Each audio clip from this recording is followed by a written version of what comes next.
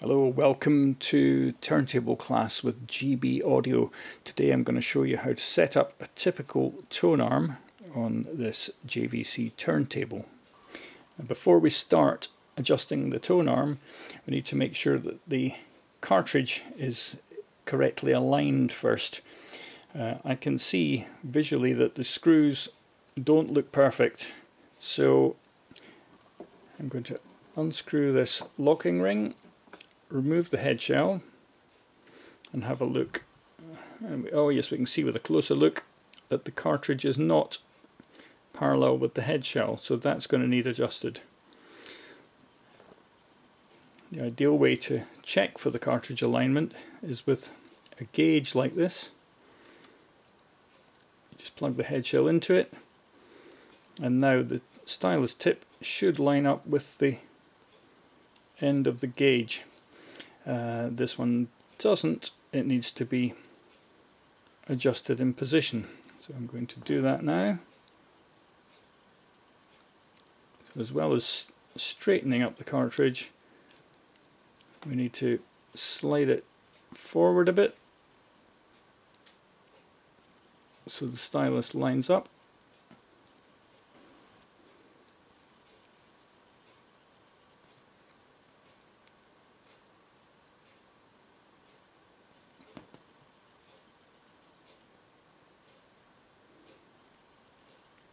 That's pretty good. If you don't have a gauge like this, you can just measure the distance from the collar to the stylus tip. It should be 51 millimeters.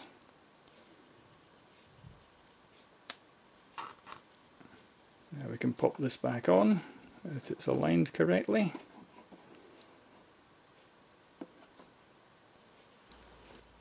It's important to have your tone arm set up with the correct tracking weight for the cartridge so that the stylus tracks in the groove of the record correctly. This is achieved and adjusted with using this counterweight at the back end of the arm. What usually happens, if you turn it one way it moves forward, and if you turn it the other way it moves back, obviously making it lighter to track. The first thing we need to do is find this little adjuster called anti-skating. We turn that round to the 0 position. That takes the bias off the arm. Now we can take the arm off the rest, and it's currently heavier at the cartridge end, and by adjusting the counterweight backwards, that's too much, we want to get it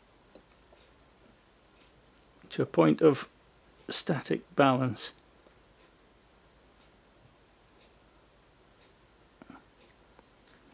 It's a very fine adjustment. There we go. So that's it, neutral now. Now that the arm has been balanced, we take the gauge here, which currently says 2.5, and we just turn this disc at the front to 0. So now it's balanced and set to 0. Then we turn the weight forward till we get to the desired tracking weight. In this case we're going to 1.5 grams, and by turning the weight forwards that puts a weight of 1.5 grams on the stylus tip onto the record. Now the anti-skate setting should be set the same. So for a 1.5 gram tracking weight, 1.5 anti-skate. The anti-skate control compensates for the natural bias of the arm to move towards the center of the record. Now we can put a record on.